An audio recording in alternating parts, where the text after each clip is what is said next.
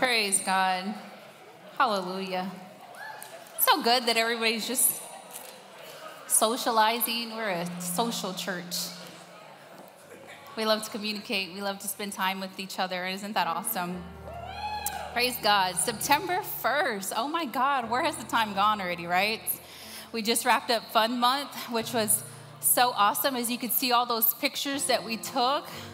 Everyone took part of it. I just thank you for that. Everyone who helped me with the socials every week, I just appreciate you. I could not have done it without you. We are a church that loves to do things, and we're just a community, and I'm just so thankful for my team. I'm Norma. I'm one of the ministers here at Redemptive Grace, and I usually am in charge of feeding you. And today, I am in charge, or I was led to give you spiritual food. We need physical food, but we also need spiritual food. So, if you don't know me, if you want to join my team, please join my team. It's so much fun. I tell people it's not what you know, it's who you know. So if you know the cafeteria person, then you're good. I could hook you up with an extra slice of whatever. And when Pastor Wendy brings her delicious pudding and I have some left over in the kitchen and you want extra, hey, it's not what you know, it's who you know. So maybe that'll encourage you to join the team. No, I'm just kidding. Anyway, so again, we wrapped up Fun Month. That was awesome. I just want to thank all the pastors and the ministers leading up to this. This has been an awesome series, just a spiritual discipline of having a word life from Pastor Jeff. And Minister James's word on practicing a petition, which we all need, right? Minister David on the heart of fasting. That was amazing. I think Minister David put an extra twist on it, bringing his own experience about him not having food. That's truly awesome and transparent, and I appreciate his vulnerability. And Pastor Wendy about her worship, having a heart of worship. We all have, I have a heart of worship. I love to worship, so that came easy for me, but it doesn't come easy for everyone. So I encourage you, if you've missed any of these spiritual disciplines, I encourage you to go back and check them out, because they are truly God-given gifts that we need to develop in our lives. And so last but not least, I want to thank the pastors, Pastor Mike and Pastor Pam, who once again given me this opportunity to bring the word today. And I'm so thankful for them for believing in me every single time when I don't even believe in myself. Sometimes I'm like, Lord, I told Gilbert, I said, Gilbert, I'm not going to sign up the next time. I'm not. You don't let me. And Pastor Mike came to me and I said, yeah, I'll talk. And Gilbert goes, you told me not to. And I was like, it's God. I have to be obedient. And so if I'm not obedient, then I'm going to miss something that's in store. And I don't ever want to do that. So I thank you. I thank everyone. I thank Pastor Mike and Pastor Pam again. So now I'm going to be talking about communion. And it was very difficult. I thought I knew what I knew, and I really didn't know very much. And I'm so thankful for the time that God has given me to just really understand what communion is and what it means to us in the church and his people. That's good. So if I can get everyone to stand, I am going to read. We're going to do a reading of the word. We're going to be in Revelations 1 through 6. If you can turn your Bibles, make sure you bring your Bibles. Please make sure you bring your Bibles. Amen. This is the bread. If everyone is there, can you say amen? Amen. All right, Revelations 1. This is a revelation from Jesus Christ, which God gave him to show his servant the event that must soon take place. He sent an angel to present this revelation to his servant John, who faithfully reported everything he saw. This is the report of the word of God and a testimony of Jesus Christ. God bless the one who reads the words of this prophecy to the church, and he blesses all who listen to the message and obeys what it says, for the time is near. Verse 4, this letter is from John to the 7 churches in the province of Asia. Grace and peace to you from the one who always was and who is still to come, from the sevenfold Spirit before his throne, and from Jesus Christ. He is faithful to witness to these things, the first to rise from the dead, and the ruler of all kings of the world. All glory to him who loved us and has freed us from our sins by shedding his blood for us. He has made us a kingdom of priests for God his Father. All glory and power to him forever and ever. Amen. Amen. Thank you, Father, for your word. Thank you. I cannot thank you enough for what you have done on that cross for me, that you have purchased my freedom, you have cleansed, you have blotted all of my iniquities out, Father God. And I thank you, Lord, for what you are going to do today in this service, Father God. I ask that you remove the scales from people's eyes, Father God. I ask that you give them ears to hear, Father God, what you have for them. And I thank you, Lord, for today and what you are going to do. In your precious holy name I pray. Amen. Amen. Amen. Praise God. I hope I didn't scare nobody because I was in Revelations. You can be seated. Thank you.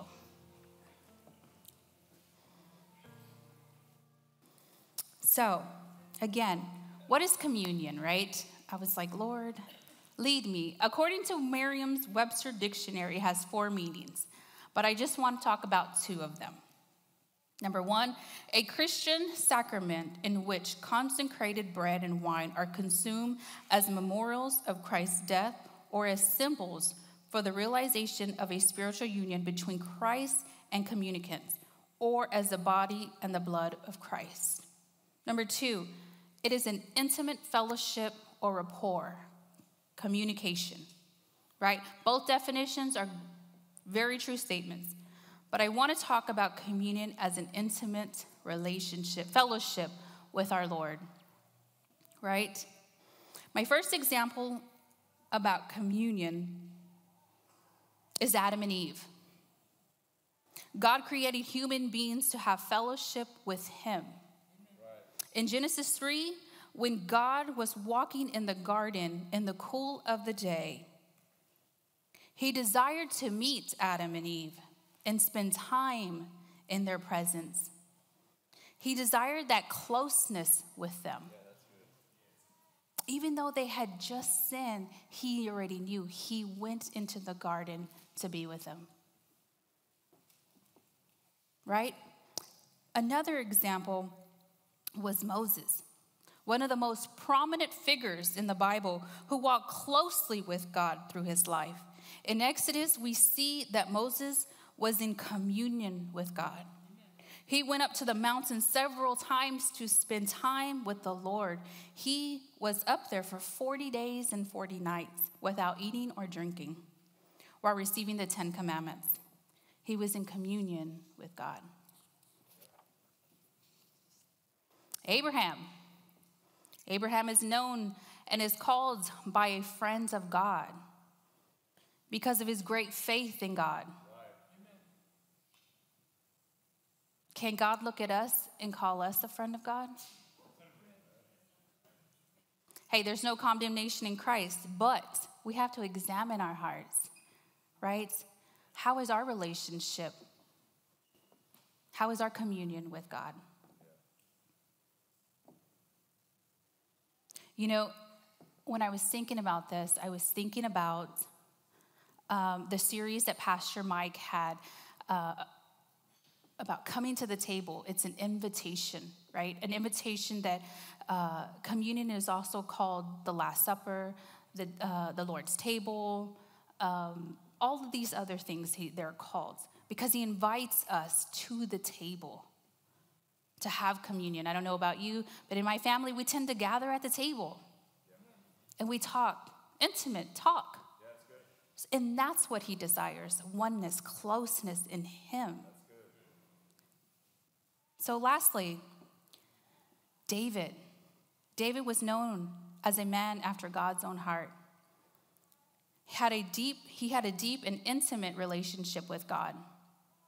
Despite facing many trials and challenges, David constantly sought God's guidance and relied on him for strength and protection. The Psalms, many of which were written by David, are the testament to his devotion to God. Can God say, Norma, you're a woman after my own heart? Can he say that about you? Are you going to him and seeking him day in and day out, reading his word day in and day out? And that's where it all comes together.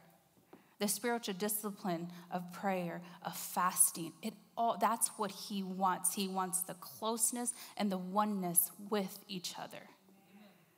Because even though David, he sinned. His son wanted to kill him. He had to go into the wilderness and he sought after God. Even though he knew he sinned, he had slept with Bathsheba's wife. I'm sorry. We got it. Sorry.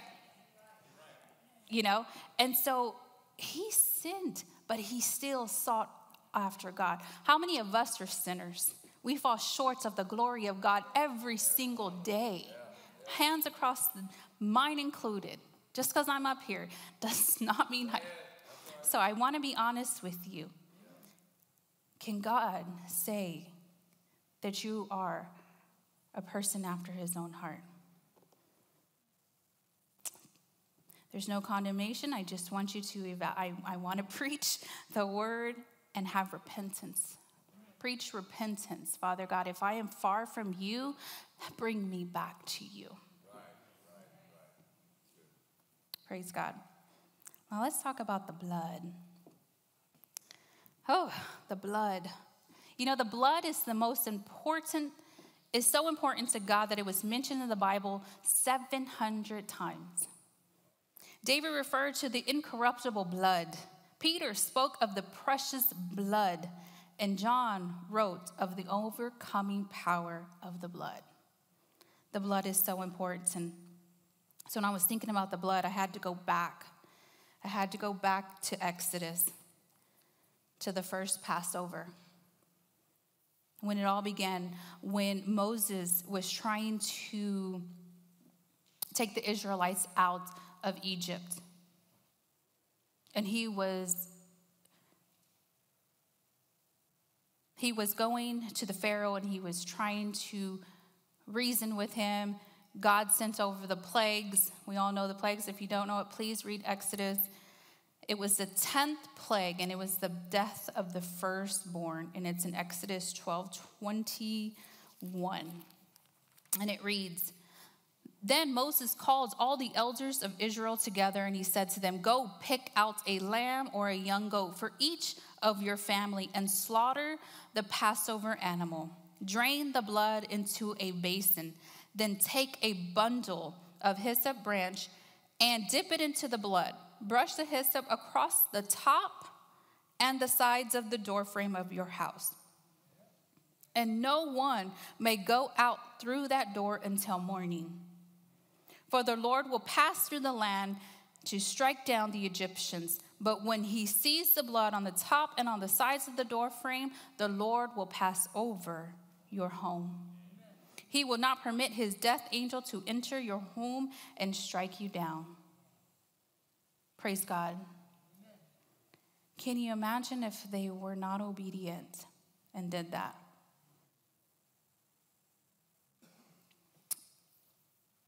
So we move forward to the Last Supper. They said from the Last Supper, from the Passover to the Lord's table, which is the communion where they were celebrating the Passover, was 500 years. 500 years. They had to celebrate that Passover of unleavened bread every year. It was from generation to generation. It says in Matthew 26, the Lord Matthew 26:17, the Lord and his disciples were making preparation for the Passover meal. And it says, and he took a cup of wine, and he gave thanks to God for it. He gave it to them and said, each of you drink from it. For this is my blood, which confirms the covenant between God and his people. It is poured out as a sacrifice to forgive the sins of many. And I was thinking about this, and I said, Lord, in Exodus, you had said, go pick out a lamb or a young goat. A lamb. If you move to the New Testament, see, God wastes nothing. He had already made provisions for the new lamb. So Jesus is the lamb of the new Passover because his blood was shed on the cross to save us from sins.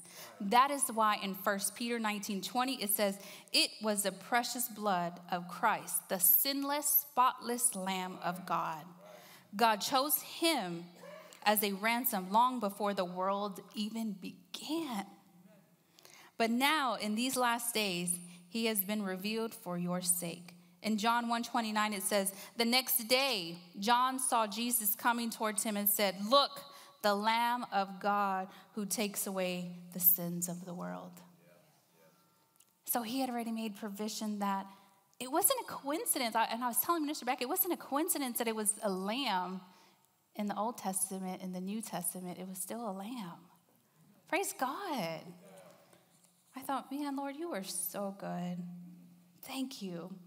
That even before, 500 years before, that you had made that provision. Praise God.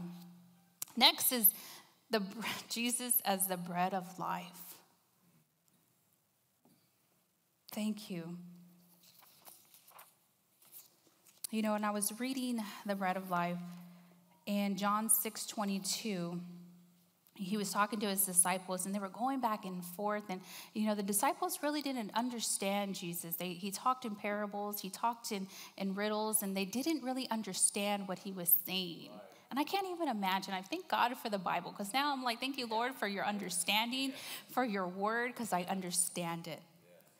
It says, the scripture says, Moses gave him bread. The scripture says, Moses gave him bread from heaven to eat. Jesus said, I tell you the truth, Moses. Moses did not give you bread from heaven. My Father did. And now he offers you the true bread from heaven. The true bread of God is the one who comes down from heaven and gives you life to the world. Sir, they said, give us this bread every day. Jesus replied, I am the bread of life. Whoever comes to me will never be hungry again. Whoever believes in me will never be thirsty. But you haven't believed in me, even though you have seen me.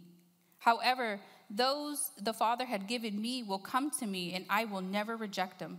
For I have come down from heaven to do the will of God who sent me, not to do my own will. And this is the will of God, that I should not lose even one of those he has given me, but that I should raise them up at the last day. For it is my Father's will that all who sees his Son will believe in him should have eternal life. I will raise them up in the last day. Then the people began to murmur and disagree. Again, they didn't understand him. And then they began to say, or said, I am the bread that came down from heaven. They said, isn't Jesus the son of Joseph? Like, who are you? We know his father and his mother. Like, how could he be the bread of life?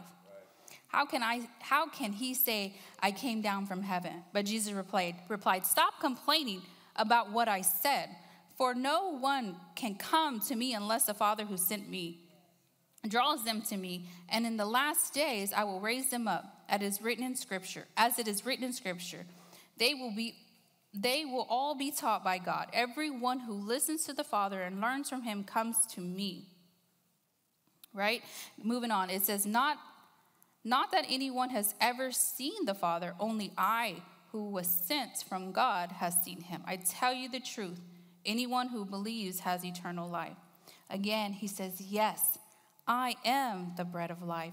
Your ancestors ate manna in the wilderness, but they all died. Anyone who eats the bread from heaven, however, will never die. Praise God.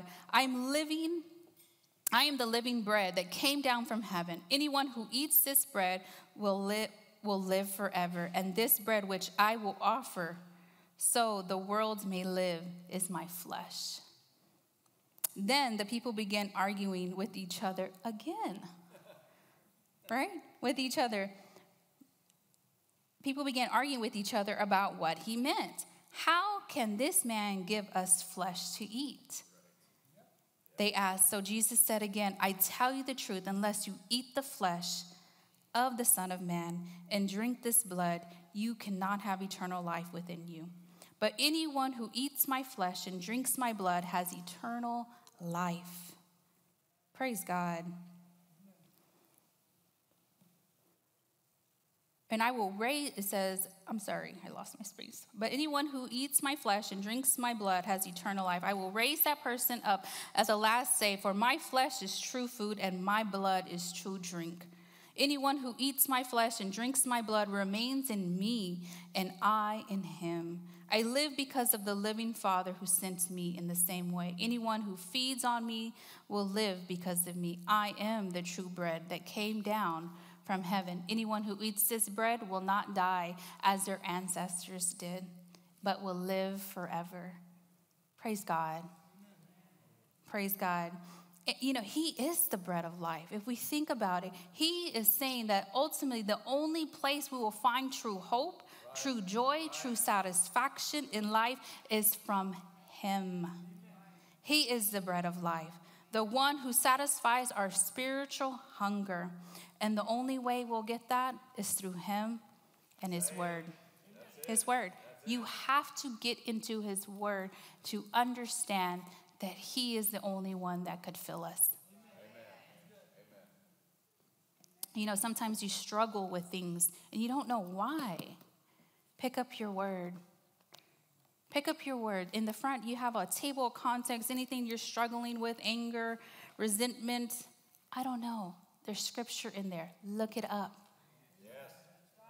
Yep. He is the only one that's going to heal you from that. Good word. Not your husband, not your children, not your career, not your job. Only Jesus. Yeah. Yeah. He is the only one that can fill your cup. I know Apostle Marvelous was here and he said, I can't love my wife the way she wants to be loved. Or I can't love my husband the way he desires to be loved. Only Jesus Christ can do that. Go to him, because I'm going to fail you. Man is going to fail you. So go to him. Encourage you. So I want to talk about the misconceptions about communion. I think I grew up in an old Pentecostal church, right? And you know, there's kind of like bad formations, and we kind of grew up with them. And there's nothing wrong with it, but we tend to make communion a ritual. And we tend to put red tape or legalities in it, right? Like, oh, you can only do this or only when. And I'm here to tell you, just take the bread and the juice. Let me give you an example. Only unleavened bread is required for communion. And if you don't have unleavened bread, then you can't take communion. That's what some people think. And I'm here to tell you that's wrong.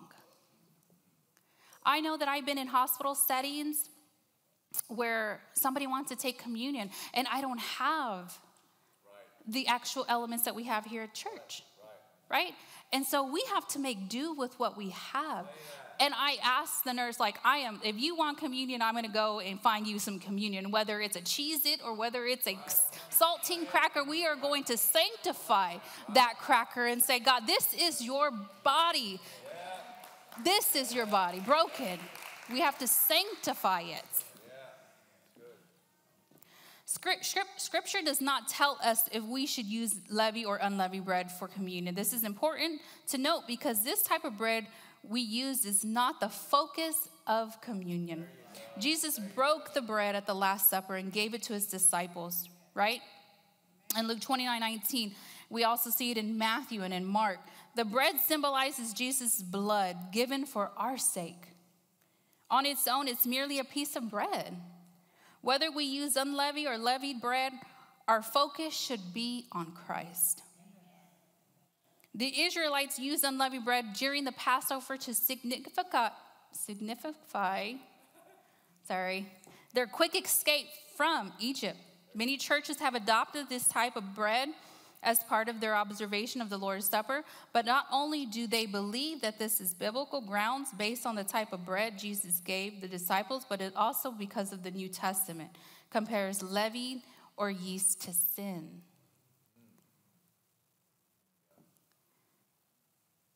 So if you just have a piece of cracker, sanctify it and say, God, this is your body. Don't get caught up in that, because if we get caught up in that, then we won't take communion. We'll miss out on the opportunity to give God's bread to somebody in the hospital setting or, out in, on the street when you're preaching the word. We have to make do with what we have. God's going to honor it. There you go. Another example is wine is the only acceptable option for the drink element. Wine. I'm going to tell you a quick story. I was at a celebration of life for a client that I had, and I took communion at that church, right? Anytime you go to a different church and they ask you if you want to take part of the communion, take part of it. That's God. You are remembering God. That is God. So don't feel like, I could only take it at my church and only at my church. No. Take it at any church that you go to. Anyway, back to the story. I go and I take the communion and I'm there and they gave me the juice and I thought, it's juice. It was wine. I went, I don't drink wine. I don't know. And so I was like, whoa. So be careful. If you are struggling with alcoholism and they give wine, ask. Don't be afraid. Ask if they're serving juice or wine. In some churches, people can hold just a rigid rules about consuming grape juice, not wine, as an element of communion. A bias is either direct or direction is wrong. One should not feel guilty for drinking wine as part of the Lord's Supper, just as another person should not feel ashamed for having grape juice, right? When we hyper-focus on the elements, the bread and the wine, we miss the true meaning of the ordinance of communion. The drink symbolizes Christ's blood poured out for us. Whether we drink wine or fruit juice, we should reflect on the significance of the sacrifice Jesus made to redeem us. That's it. Don't hyper-focus on it. Lastly, you should only take communion on the fourth Sunday of every month. Right? Like, people really adopt these religious rituals things. Like, I was like, whoa, my gosh. It says you should partake of the Holy Communion and receive the full benefits of the finished work of Christ as often as you want.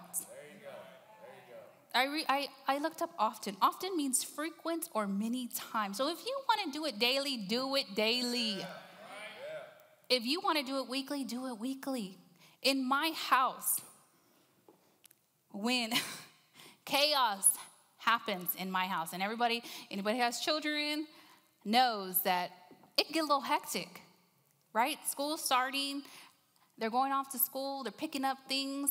We have to we have to plead the blood of Jesus over them, and we have to take communion because those spirits want to come into your home and break up your home, cause division, cause arguments, cause all kinds of things. So whenever those things happen in my home, I'm quick to say, let's do communion. There's something off here. We have to take communion. We have to sanctify our home, bring our home back to one, because the enemy is ready to divide it. He's here to steal, kill, and destroy, and he will do anything to do that. So there's plenty more misconceptions about communion. We make things complicated. I think Pastor Mike said we're complex people with complicated issues. We make everything complicated when it shouldn't be that complicated. But what we do know is that we shouldn't treat communion like it's a common meal or that it's not a big deal. Communion is not a time to get something to eat. What did Paul say? If you're hungry, eat at home. Right? Eat at home. It's not time for that. It is a time for unity in the body of Christ. Communion is a sacred tradition and a memorial that should be treated with reverence and respect. We remember that Jesus did what he did to save us by partaking in the communion. He laid down his life, taking the punishment we deserve to receive forgiveness of sin and eternal life. That's in John 10:11. The sacrifice is not something to treat lightly. For truly, what we believe about Jesus, his death and resurrection is a matter of life and death. Life and death. And we all know that we have to make sure that our heart is right. In 1 Corinthians, it says, 1 Corinthians 11:27, it says, that's why we should examine yourself. I'm sorry, that's 28. That's why we should examine yourself before eating the bread and drinking the cup. For if you eat the bread or drink the cup without honoring the body of Christ, you are eating and drinking God's judgment upon yourself. That is why many of you are weak and sick, and some even died. Died. But if we would examine ourselves, we would not be judged by God in this way. So I encourage you, every time you take it, you make sure your heart is right. Any unforgiveness, any bitterness, anything, any hurt, make sure your heart is right with God before you take it, because it says that's why we are sick and weak and some die. That should be taken very seriously. I was like, oh, Lord, forgive me if I ever, makes me reflect on myself. So next I want to talk about the power and the blood. Ooh, I got excited about this one. I was like, Minister James, we got to sing about the blood. I believe that some Christians have forgotten or don't understand the power that is in the blood of Jesus. If an Israelite had left the blood in the basin instead of applying it, the death angel would have struck their home. Killing the lamb would have done them no good. The shedding of the blood was not enough. The blood only had saved them when it was taken out of the basin and applied. That's good. The blood applied. I was like, okay, Lord, I want you to know how to apply, or what it means to apply the blood of Jesus, because this is our promise that we get through the blood. It provides forgiveness of our sins. Hebrews 9:22.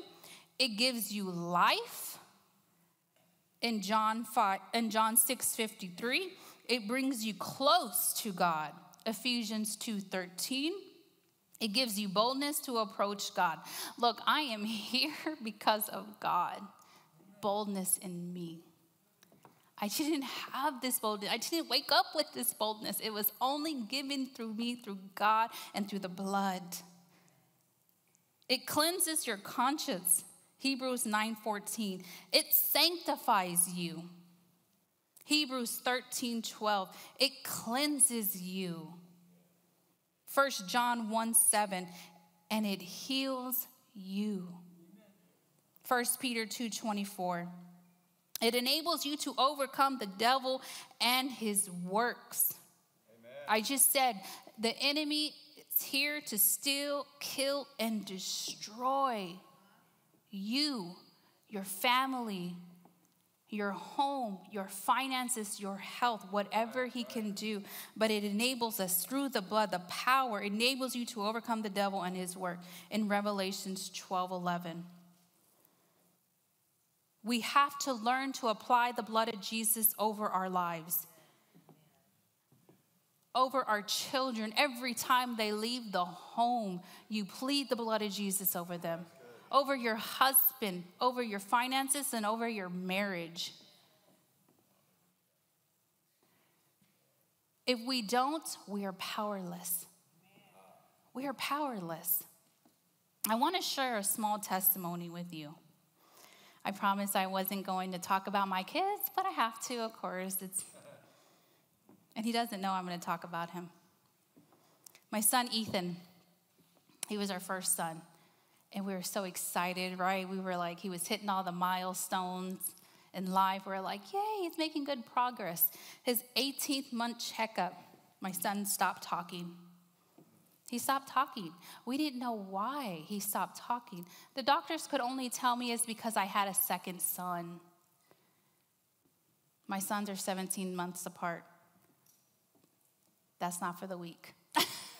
Not for the weak. So that was a tough time for us, for me and Gilbert. We were struggling. We were like, what happened? What did we do? We were trying to pinpoint what happened. What can we have done? We went to neurologists. We went to developmental doctors. Nobody could say what happened. But they only recommend that we start speech therapy. And then we had to start occupational therapy for him because he was losing like muscle mass in his hands and his torso. I mean, it was just everything you thought possible was going wrong. We were like, it was going wrong. But we continued, we hung on. We said, okay, Lord, we're going to do speech therapy.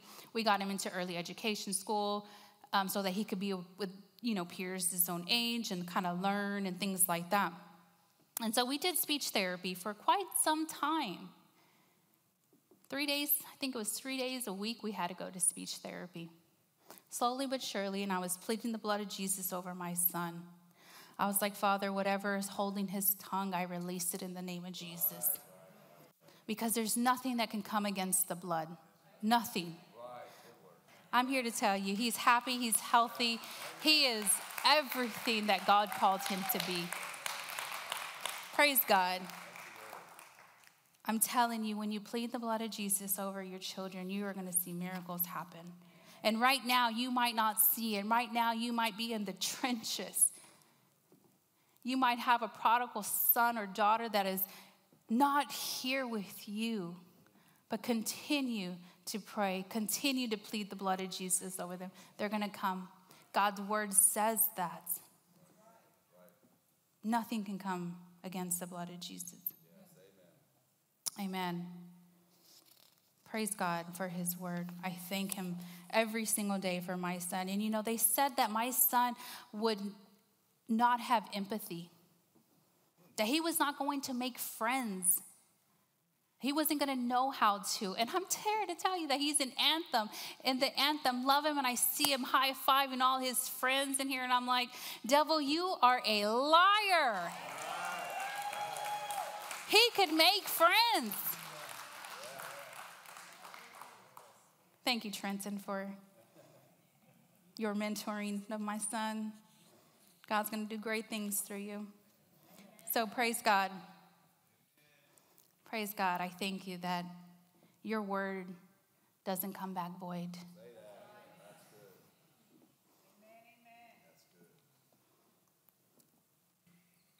I thank you, Father God.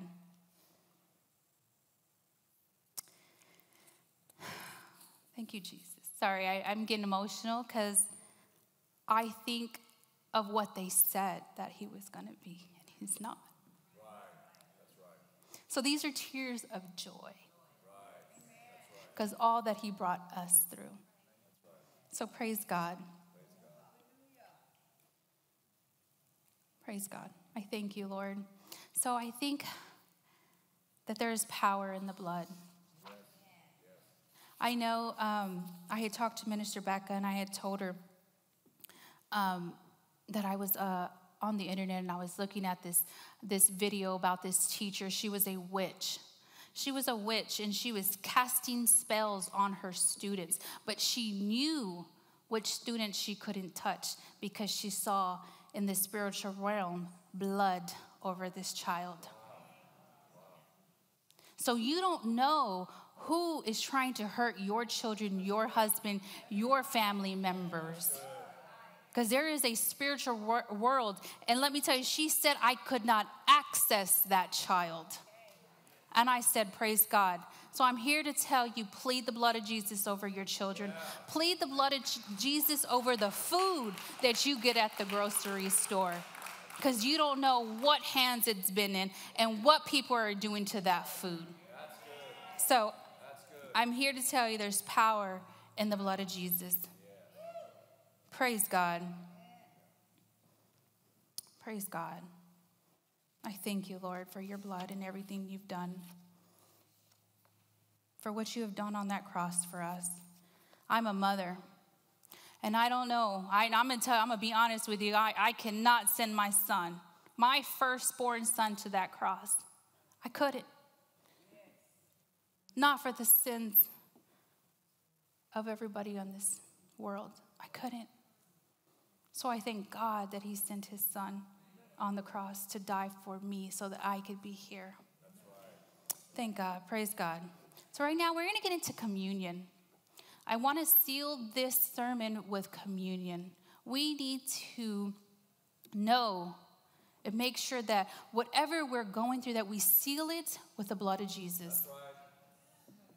So as we get our elements ready, we're going to have them there at the top of the stage. So I would like y'all to grab y'all's elements. And I want y'all to examine y'all's hearts. Examine y'all's hearts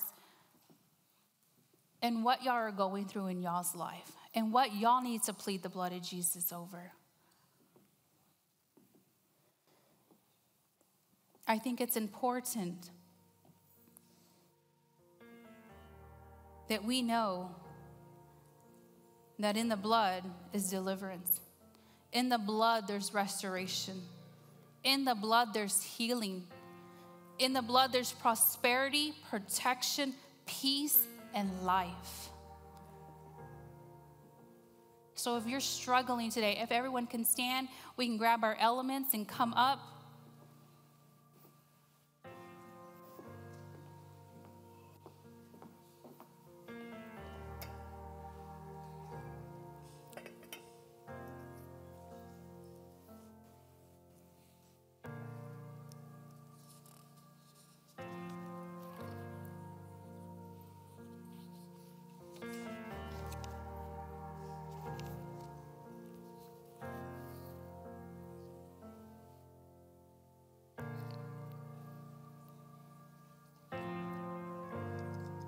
Y'all can make y'all's way up to the middle.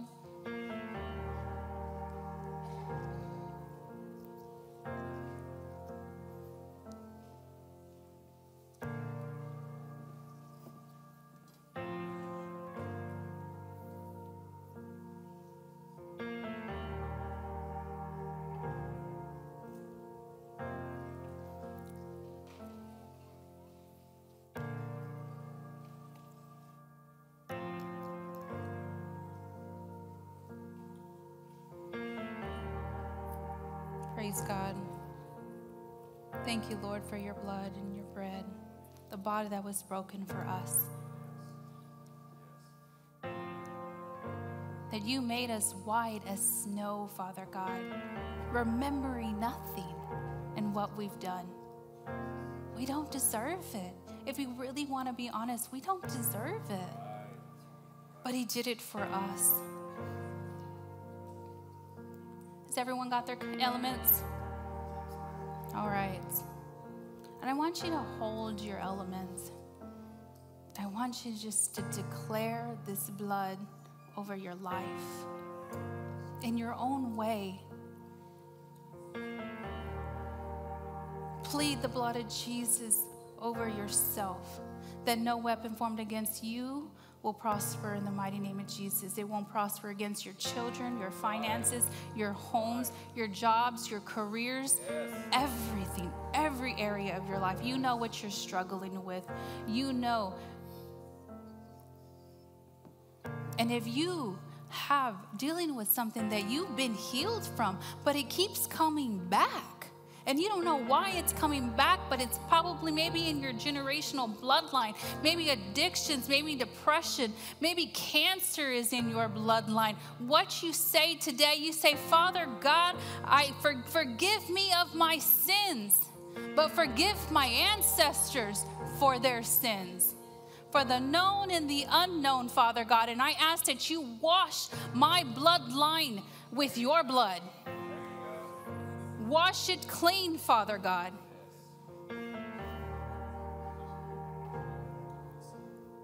The enemy thinks he has us, but he doesn't. We're here to declare today that we are saved by his blood.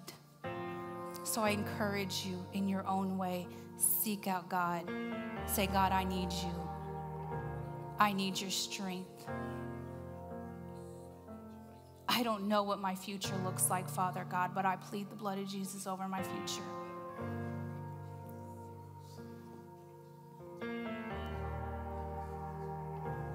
Father God, if we came in here feeling guilty about what we could have, should have done, I'm here to tell you that you did exactly what you're supposed to do. Whatever chains that you came in here, they're broken through this blood. Amen.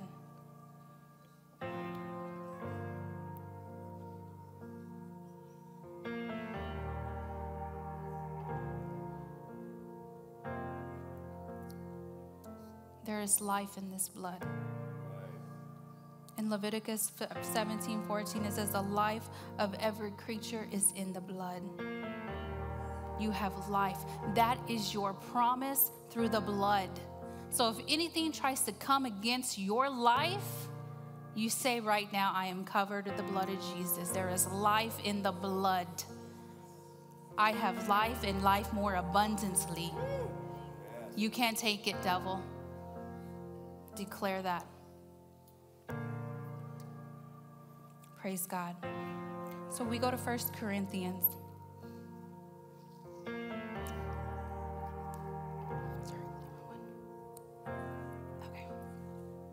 It says, for I pass on this to you.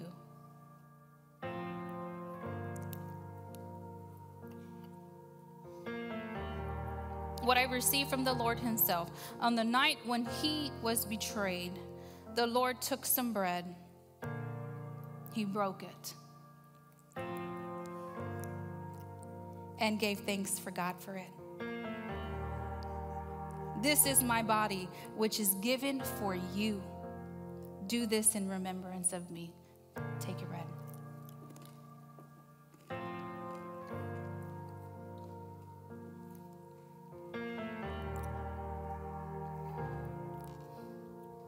In the same way, he took the cup of wine after supper, saying, this cup is the new covenant between God and his people, an agreement confirmed with my blood. Do this to remember me.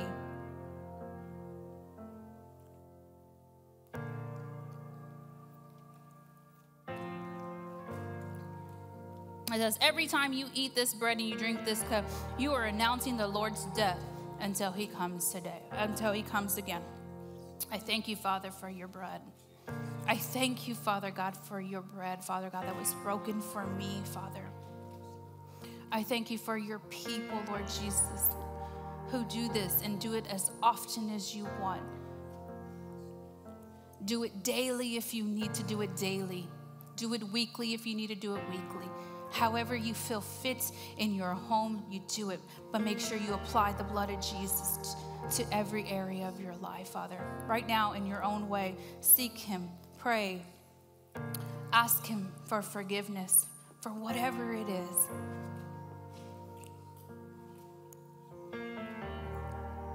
Nobody can pray for you the way you want to be prayed for. Pray for yourself.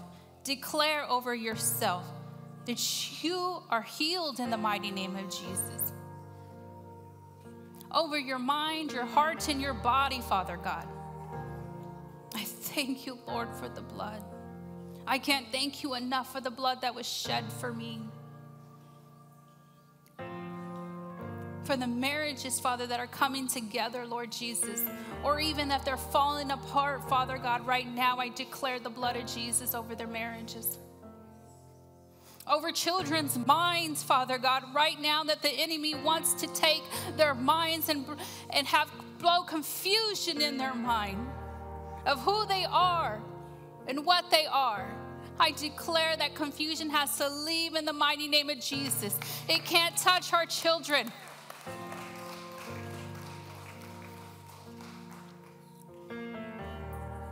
Thank you, Jesus.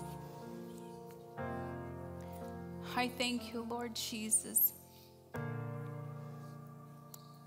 If you need extra prayer, our altar team is here to pray with you. Don't run off. Don't leave so quickly. If you need extra time here at the altar to surrender, please do so.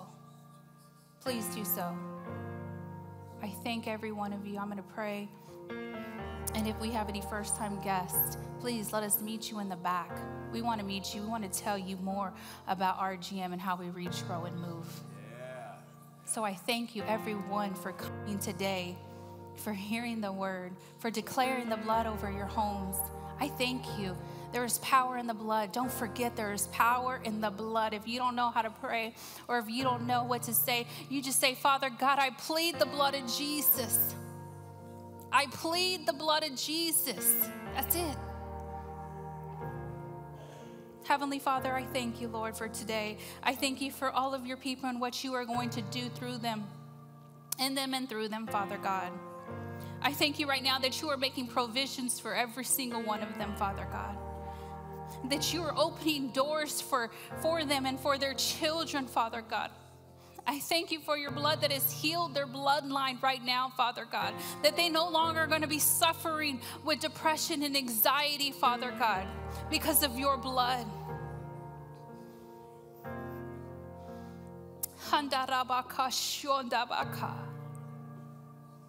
I thank you, Lord, for your love and your mercy and your grace, Father, that you give us every single day. I ask you to bless your people as they exit this building, Father God, that you are never going to leave them. That you bless them, they're going to and from, Father God. Bless them at their work, at their schools, Father God. I thank you, Father God, again for what you're doing and for your blood, Father. And I seal it with your blood. Seal it with your blood. Nothing can come near us, Father God. No weapon formed against us will prosper. And we declare it in your precious holy name. I pray. Amen. Thank you.